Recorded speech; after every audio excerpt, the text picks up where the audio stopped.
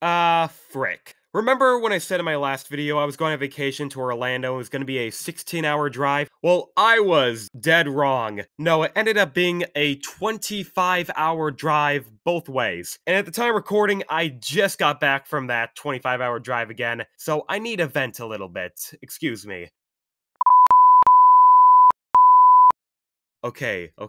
I think I got it all out of my system. Okay, now I did. Besides the drive, my vacation was pretty good. And if you saw my video on Iron Gwazi's holdup, I said Busch Gardens was supposed to be one of the highlights of my trip, and it was. But if I compare my day to my expectations, it's not quite as I imagined. Plus, I had a lot more fun at the other parks I went to. I spent 3 days at Universal, 1 day at Hollywood Studios, and the 1 day I went to Busch Gardens would most likely be my least favorite day of the trip. It's nothing against the park. I love the park. When I was there, I was on a time crunch. There were a few unfortunate inconveniences that slowed me down. If I had a second day, I would praise this park a lot more, but sadly I just have the one, so I'm gonna go off that. Let me just start from the beginning. When I got to the park, my first shed of disappointment was a few of the major rides were not gonna be open for the day. They were Cobra's Curse, Cheetah Hunt, and the Sky Ride. I mean, it sucks, but fortunately the 3 B&Ms were going to be open, so I wasn't too bummed about it. I do wish the Sky Ride was open though, because it was a pain walking around the park. I forgot how large Busch Gardens parks were. Williamsburg was gigantic, and this was also gigantic. We were trying to go SheiKra first, but we went the long way around. It was 1.5 miles. I know that because there were mile markers along the pathway. And when you're on a time crunch and don't know the layout of the park, you want to try to go fast. Once we got to SheiKra, that ride had the longest line in the park, and I was fed up by how little it moved. It all stems from the nightmare of the Fast Pass people. I kid you not, the employees did not let the standby line move. I paid attention on how they alternated between the lines. It was a full train Fast Pass people, then half a train Fast Pass, half standby, then full train Fast Pass again, then so on and so forth. I hate when a line just doesn't move. You take a few steps like every 5 minutes because the dispatches are taking too long. Then you see empty seats on the ride and you're like, why is it taking so long and why aren't the employees filling up the train? Those things just trigger me so much. How was my ride in SheiKra?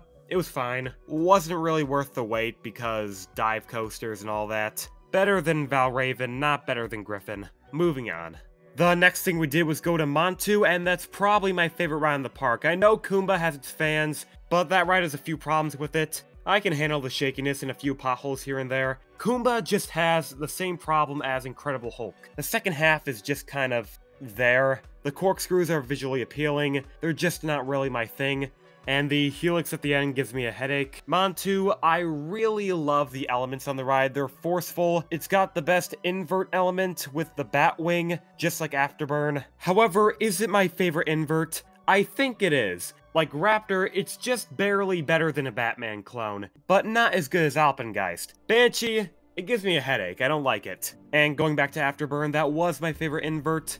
But Montu is just longer and is a buffet of elements. You got a vertical loop, you got an Immelman, Zero G-Roll, Batwing. There's no shortage of a variety. If I had to criticize it, I would say the mid-course brake run kinda kills it, and the turn between the corkscrew and the vertical loop is very forceless, where it feels like you're just crawling through it. Still a very exquisite ride. After Montu and Kumba, there was like a 2-hour buffer period of nothing happening. We tried going on Tigris, but there was a 50-minute wait, and I was skeptical of that because that ride is one train, and with Fast Pass people flooding the line, I wasn't gonna sit through that, so we left. And that was probably a mistake, because after that we tried going on the train, but we just missed it as it left the station. So we decided to wait the 35 to 40 minutes for the train to circle back around. And when we got on the train, it was cool. I love the conductor, he was hilarious. He was cracking a lot of jokes, even poking fun at Iron Gwazi for not opening. Very knowledgeable about the roller coasters and the park itself. It was fun. We were gonna go around the whole thing, but we actually ended up seeing Cheetah Hunt running, which I was shocked because I wasn't expecting it to open that day. So we ended up getting off at the first station and just booking it to Cheetah Hunt. And here's where things started to go down south. We waited in line for about 20 minutes and it shut down. We were gonna stick it out and wait, but the ride-up said it was gonna be a lengthy delay, so we bailed. We tried riding Montu again, but it broke down. Then we ran across the whole park trying to get to Falcon's Fury, then it broke down. You can tell the exact moment where I got pissed. After that, we went on Kumba again, which actually was the last ride we got on before. So in a 2-hour period, we ended up just going back to Kumba, which just wasted a ton of time.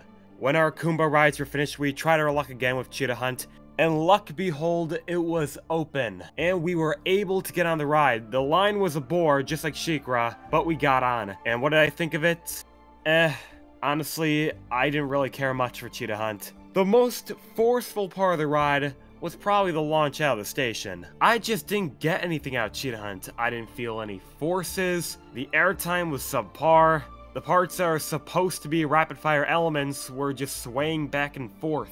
Some people have compared this to Copperhead Strike. Don't you dare compare this mediocre Intamin to that Mack Ride's masterpiece. Not what I was expecting with this ride, but I am grateful for the park to even getting it open for the day. After that, we finished off on Montu, and the day was pretty much over. Now, how come I'm saying this day could have been better? Surely a few ride breakdowns can't justify my opinion on the park. No, the reason I'm saying this day could have been better is more because I feel like I should have seen more of the animals. I know I said in my Animal Kingdom review that I don't really care much for zoo park hybrids. I just walk past the animals and kind of acknowledge them.